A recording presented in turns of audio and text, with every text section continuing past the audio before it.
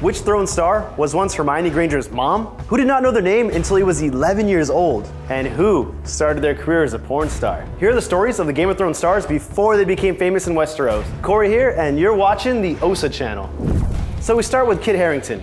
Kit, well actually Christopher, but even the star himself did not know that fact until he was 11. Apparently the wildling was damn right about the actor when she said, "You know nothing, Jon Snow." It all became clear during his exams at school. The boy put down Kit Harington as his signature out of habit. The teacher told him to rewrite it to his real name. Of course the actor was pissed off, saying, "Yeah, I think I know my own name." But the teacher insisted that he was wrong and his real name is Christopher. The poor boy was confused, and he made a real scene at home, accusing his mom of forgetting to mention his real name to him. Harington landed his first major role on the London stage in the drama War Horse. After that, Harington auditioned for his most famous part to date. Back then, Kit looked a little rough around the edges when he first tried out for the bastard son of Lord Eddard Stark. Harington told the Daily Mail that during his audition he had a black eye as he had been in a scrap. But according to Kit, the black eye might have helped him as it made the producers remember him. You know, like, hey, who's the kid with the black eye? Yeah, let's think about him for a while now. He did win the part, as we know, but after the famous failed pilot, Harington was asked to change his look a lot. The producers asked him to grow his hair, and a beard, and skip shampoo to make him look a bit dirtier and grubbier and more visceral. And that's how Jon Snow became the man we know today. Much of his journey of being a famous bastard has been brilliant, but there have been some challenges. Harington is still recovering from the burnout of last year's workload. There was a scary moment on the set when he was temporarily paralyzed. I was in my trailer, and I felt absolutely fine, but they called me to set. I got up, and my legs just went out from underneath me, and I fucking couldn't stand, says Harington. The actor was shocked. He had to stay in bed for 48 hours, and only then could he continue to work again. I've got to say, it is not easy to be a GOT actor, and Emilia Clarke is the one who knows that for sure. Before she earned the longest on-screen name ever, Amelia, Isabel, Euphemia, Rose, Clarke. Oh, I guess that's why it's so easy for her to remember all the titles of Daenerys. Anyways, before becoming an actress, Clarke, like many others, took a gap year after secondary school. The girl worked as a waitress and went backpacking in Asia. After graduation from drama school, she set herself a goal: for 1 year, take only roles with some promise. It was a real challenge for her. She made the rent by working in a pub, a call center, and an obscure museum, telling people that the loser over there. Seconds felt like days for her. But she was as determined as Khaleesi. 1 year of no bad productions, no place above the bar. Justice prevailed, and finally her agent called her about auditions for a new HBO series. Actually, for the part of Daenerys. Producers were eager to find an otherworldly, bleach blonde woman of mystery. And there stood Emilia, a short, dark-haired, curvy Brit. But whatever, she decided the shot was worth taking, and I could not agree more. And so, when the auditions were over, Emilia felt like she was not perfect enough for the role of the princess and blurted out, "Can I do anything else?" And GOT's author, David Benioff, was like, you could do a dance. She figured she had nothing to lose and did the funky chicken and the robot. Perhaps this was not the worst idea, as right when Clarke left the auditorium, they ran after her and said, "Congratulations, princess." And that's how the legendary unburnt Daenerys of the House Targaryen was born. Her childish dreams came true. The first season quickly brought her international fame, and unfortunately, 2 aneurysms. Yes, shockingly, the actress survived 2 life-threatening surgeries during the show and kept it a secret for 8 years. The notoriously private mother of the dragons took the occasion of the GOT ending to finally open up about her dire medical emergency. Fortunately, she is now fine, but the horror she lived through definitely changed her attitude towards life. If you want to know more about this story, you can watch our video right here. And now we'll go on with Peter Dinklage. Sure, you recognize him as Tyrion Lannister, but once he was forced to literally live with rats and was a heck of a leather jacket type badass. Before he made it as an actor, Dinklage used to play in a self-described punk funk rap band called Wizzy. They even played at the legendary New York club CBGB's. And the surprises do not stop there. As Dinklage revealed, the band didn't care much at all about personal safety. They were often smoking and drinking during their shows.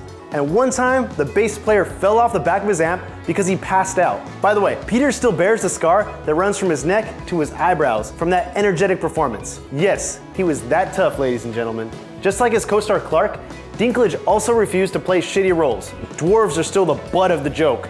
It's one of the last bastions of acceptable prejudice, Peter said in an interview. The lack of decent roles forced Peter and some friends She shared an apartment under a bridge, which didn't have heat, because the furnace was filled with rats. The only solution they could afford back then was a cat. And that's not a joke. Peter did buy a cat for that specific reason. Fortunately, Dinklage did eventually earn coveted roles in films like Oblivion, The Station Agent, and of course, X-Men. And after 2011 brought Dinklage one of his most iconic roles ever, the actor should not be afraid to going back to living with rats ever again. By the way, do you remember Shay? Tyrion's dearly beloved, who actually betrayed her former lover at the trial? Well, she paid her debts, as we remember. Before Game of Thrones, the actress Sibel Kekilli, whatever. She made porn, but there's much more. She has won 2 Lola Awards, the equivalent of an Oscar, for performances in German cinema. I'm not messing with you. Apart from that, Sibel briefly starred in features of a more adult nature under the stage name Delara. If you Google her pictures from that time, which of course I did not, the actress did look a bit different as it was before her nose surgery. Still though, it's definitely her. Let's check on another hot lady from the GOT team, and it will be Lena Headey. Describing herself as rebellious in her youth, Headey intended to become a hairdresser. Yeah, rebellious as hell. However, she also developed a love for movies and musicals and became involved in acting as a student at Shelley College. From then on, Headey occasionally received some minor parts, and the most memorable was in the action blockbuster 300. Seems that's where she learned how to be a formidable matriarch, playing the role of Sparta's Queen Gorgo. Lena has also starred in the Sarah Connor Chronicles for the Terminator's TV run in 2008. By the way, her co-star Emilia Clarke also starred in this franchise 7 years later in Terminator Genesis. Despite Lena's successful parts in popular films, Headey has been open about her longtime struggles with clinical depression. To overcome that, Lena found her own way out in an obsession with tattoos. Lena told Esquire that she loves tattoos and finds it calming. She sported several delicate ink depictions across her arms, shoulders, and back. I bet the makeup artist had a lot of work hiding all those tattoos for Cersei's famous shame walk. Shame! Shame!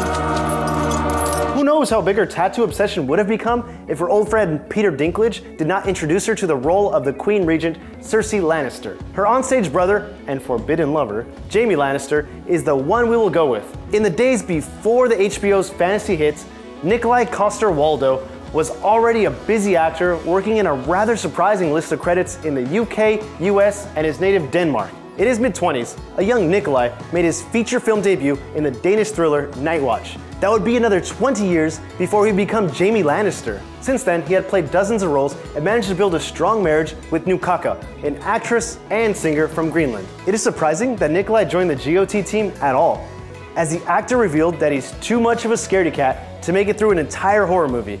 And as we know, Westeros is full of horrors. I bet some of the GOT scenes made him really nervous. For instance, the actor himself admitted that there was one GOT death that particularly shook him the most. He revealed, "The little princess that was burned in season 5, I thought that was horrible. There's a lot of horrible things that happen in the show, but that moment was gut-wrenching." Poor guy.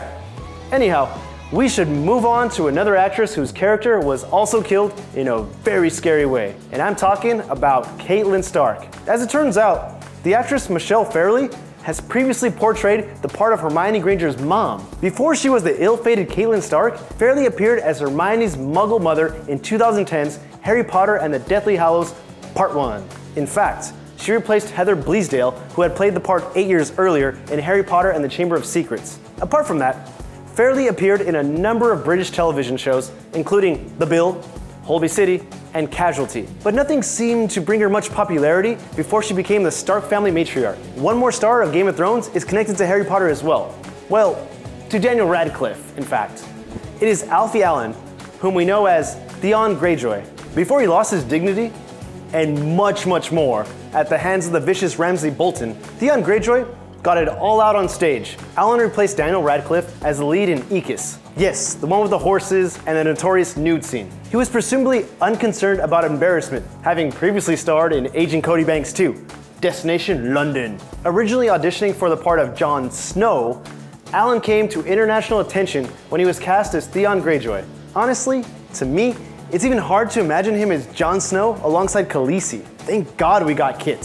One More Star has an interesting pre-GOT story, and I'm talking about Carice Van Houten, who played the role of Melisandre. As it turns out, Westeros is packed full of musical talent. Ivan Rion, who plays Ramsay Bolton for instance, Jeremy Flynn, who plays Bronn, is a famous singer, and you already know about Peter Dinklage's band. No wonder the Coldplay frontman Chris Martin made a funny mini musical with the actors of the show. But less people know that Carice Van Houten has a pure musical talent as well. Before Game of Thrones, the actress released a pop rock album, See You on the Ice, and it's actually pretty good. Perhaps we'll see a bit of her musical talent in the season finale. That would definitely be a surprise. But what are your predictions about the season finale? Don't forget to share them with us in the comments below. Thanks for watching. Corey out.